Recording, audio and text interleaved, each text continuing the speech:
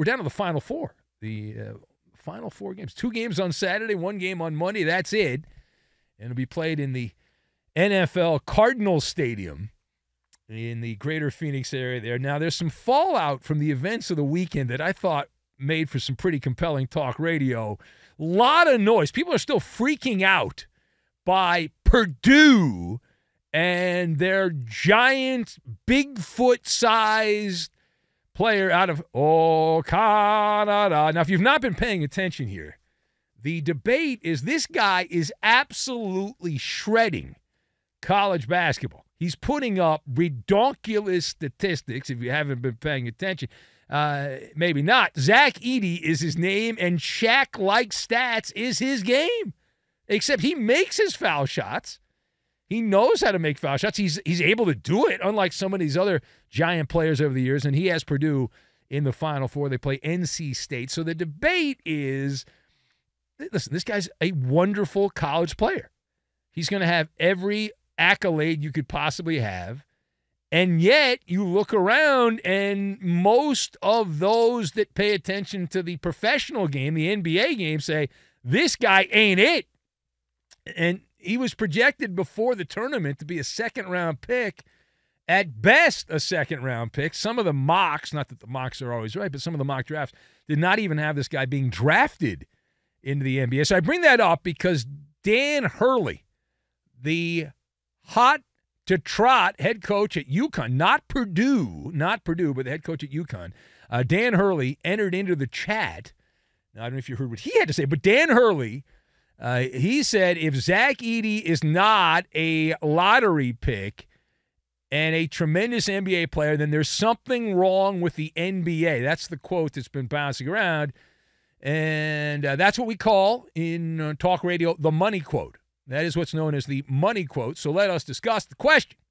Is there something wrong with the NBA if Zach Edey does not end up as a lottery pick and a tremendous NBA player? Of course, what's your definition of tremendous? That's open for debate. But my thoughts on this, I've got crayons, we've got ballerina, and outlaw country. And we will combine all of these things together, and we are going to make a 2-for-1 special. If you listen to the Ben Maller Show, you'll get a 2-for-1 special this night only. So to answer the question, and for those that are a little slow, is something wrong with the NBA if Zach Edey does not end up as a lottery pick? So I'm going to go Y plus E plus S as in yes. That's my answer. I'm going yes. And I would argue, as someone that is a captive audience that spends most of my free time during basketball season watching, sampling the product, I would argue that something has been wrong with the NBA for a number of years.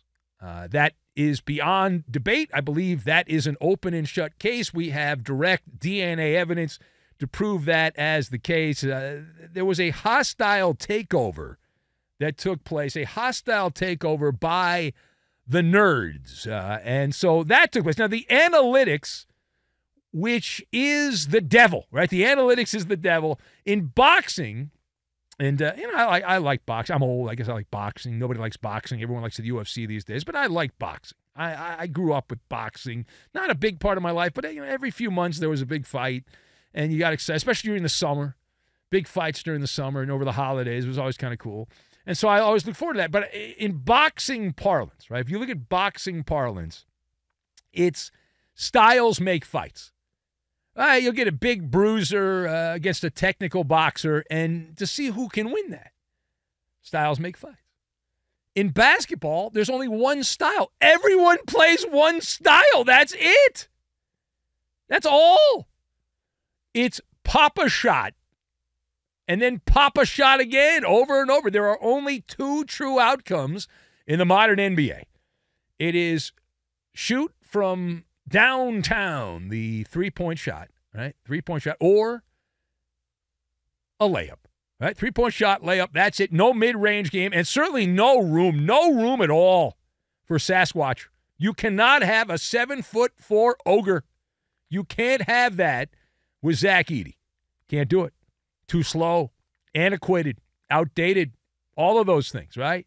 It's like trying to compete in business without a computer and you're using a typewriter. Zach Edey is a typewriter. That's the argument the NBA people will make, right? That outside of some kind of pity pick, we don't believe that Zach Edey will be drafted in the lottery. Now, that our position is he ought to be. And I'd like to see, much like I've said about baseball over the years, and everyone tries to, they have the 3 true outcomes in baseball, right? It's hit a home run, and that's the main one, right? Everyone's trying to swing for the fences. But I would like to see a team play small ball and try to compete that way because you own the market in that department. In basketball, in the NBA, I believe it is ridiculous, or maybe redonkulous, if you will, that someone who sucks needs to think outside, right? And get some crayons and color outside the lines, if you will, here. Get those crayons and color all over the place, not just in the lines. And we've got Zach Edey, who's a mythical lumberjack. Now, I'm not saying he's going to turn out to be a Hall of Fame player in the NBA, but he would provide an instant mismatch on offense. He would also be a problem on defense because he can't guard anybody. But on offense, no one will be able to guard him. If you get the ball down low, that's it. Right? And you're telling me that it's impossible that you can't, in some parallel dimension, in some faraway dimension, in the multi-dimension plex that we live in here, that Zach Edey can't be an effective NBA player and get 20 points and 15 rebounds a game and play the old school style and see it, just see what would happen. Right? A team, here's my argument, like a team that sucks right now playing like everyone else because there's one style of the NBA, why not try something a little different? See how it works. If you suck, so what? You already blow. Who cares? All right, now, next stop, we go to Raleigh, a hotbed of collegiate basketball where the big man, DJ Burns. You know, this guy's only been at NC State for 1 year. He's played at 2 other schools. He was in Tennessee. He played at Winthrop, I believe. Now he's obviously at NC State. But DJ Burns, the darling of the events recently in the tournament, 11 seed NC State. And is it true that the pro football world is sniffing around DJ Burns and not his body odor? Apparently so. Say what?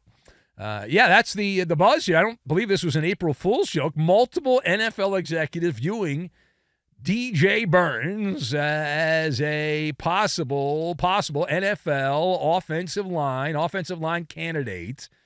And while it is unknown whether or not Burns would want to even bother playing football, a sport, as far as we know, he hasn't played, maybe in high school, he would reportedly get a big turnout if he participated in a pro day after the Final Four. So where are you at? That's the question. Where are you at on the NFL having legit interest in NC State big man DJ Burns? So the way I approach this, it is a novelty act, but I buy it. I buy it as a novelty act. Now, if you're going to sit here and tell me that Burns, which I don't even think he's eligible for the draft, but if he was, would be drafted anywhere more than a 7th-round pick, I'd say you're nutso. But as a novelty act, I buy it. I get it. It makes sense as a novelty act. The NFL has a rich history of taking people that have no football pedigree and turning them into football players. They've tried it over the years, different generations, when it was a mom-and-pop business with track and field athletes from the Olympics that have been given NFL opportunities. The most famous, most successful player who didn't play college football was Antonio Gates. But we've seen players that have become linebackers. We've seen defensive linemen. We've seen receivers. To my knowledge, maybe I missed it. I'm not perfect. I don't recall an offensive tackle that did not play college football becoming an effective player, or even getting an opportunity in the NFL without playing in the NFL. And there have been guys on defense that have had the opportunity, but not on offensive tackle. And the key, though, and the reason I think as a novelty act this would work, it's all about the footwork. And, you know, it's all about that. You know, they call me Benny Ballerina back in the day, and this guy's like a ballerina with his footwork. And don't shake your head, Eddie. This guy's like a ballerina. Right? He's got the power of an elephant, and he's got the toes of a ballerina. That's what you need as an offensive lineman. He's got that. So as a undrafted free agent, if he wanted to do it, if nobody in the NBA wants him, he could become a pet project. But my basketball people tell me they think DJ Burns has a future in the NBA, and that people look at Nikola Jokic and they're like, well, he was a fatty when he came into the NBA. The Nuggets spent time. They worked with him. They got him in shape. They knew the skill, and he has become a Hall of Fame player. Why couldn't DJ Burns lose a few pounds and become that player and get him in condition? But an NFL team, put him on the practice squad, I could see that. Take a shot in the dark with DJ Burns. Why not? All right, last word. Next up, we're going to quickly here. By request, I was not planning on talking about this, but we are the show by the people, for the people, plausibly all about the people. And a couple of our listeners in Kentucky said, hey, did you see this? And my response is, of course not. Why would I see that? It's about Louisville, and the details are out. We read the payout agreement between former head basketball coach Kenny Payne and Louisville. Now, if you didn't see this, you probably didn't. I didn't see it. Kenny Payne will be getting $7.25 million paid out in monthly installments of over $200,000 per month through end of March 2027. Let me rephrase that for those of you a little slow. He's going to get $200,000 every month until March 31st, 2027. So the question, what do you make of Louisville paying its former coach, Kenny Payne, that kind of chicken scratch for that amount of time? So the first answer is the obvious answer. It's insanity. Like, that's the first thing here.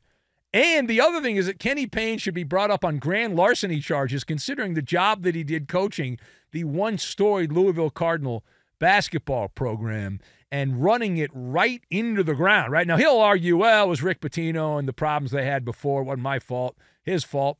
That guy over there, I blame him. But the bottom line, it's a result-based business, and Kenny Payne was an abject failure any way you slice it. He had a 188 winning percentage. That's it. The guy coached 64 games. They won 12 of them. In conference play, they were 5-35 in conference play.